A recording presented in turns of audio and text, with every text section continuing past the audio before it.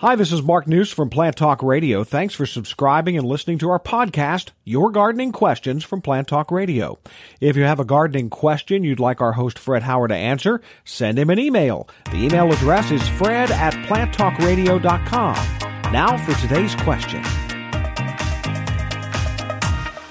Ashton, one of the things that one of our callers mentioned a few minutes ago for a different reason was core aeration. Talk a little bit about that, and would you recommend that in the spring?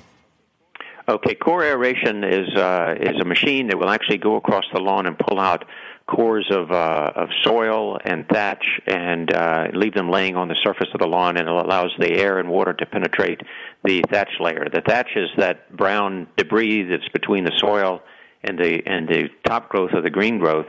Right now you might see a lot more brown on the lawn, but if you were to take a knife and just cut out a little plug and look at it sideways, a side view, you could see the thatch that's above the soil. And if you got more than a half inch of thatch, then it's a good idea maybe to core aerate.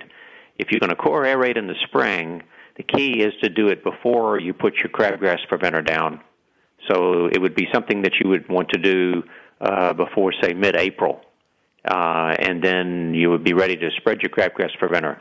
Because if you were to spread your crabgrass preventer towards the end of April and then come back with core aeration in May, then you break that barrier that you put down on the soil to keep the crabgrass from growing, the weed prevention barrier. You have broken that and allowed the crabgrass to germinate past the broken barrier now that you broke with the core aeration.